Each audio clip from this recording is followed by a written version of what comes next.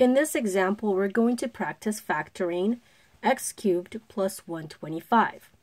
We notice that we have an x cubed, and 125 can be rewritten. So we're going to factor, this is called a sum of cubes. So we're going to go ahead and write the x and put parentheses around it. So this is the same thing as saying x cubed plus 5 cubed, because 5 cubed is 125. So our sum of cubes property is if we have a cubed plus b cubed, that is the same thing as factoring this out is the same thing as saying a plus b times a squared minus ab plus b squared. So basically, when we're factoring this out, this breaks down into two sets.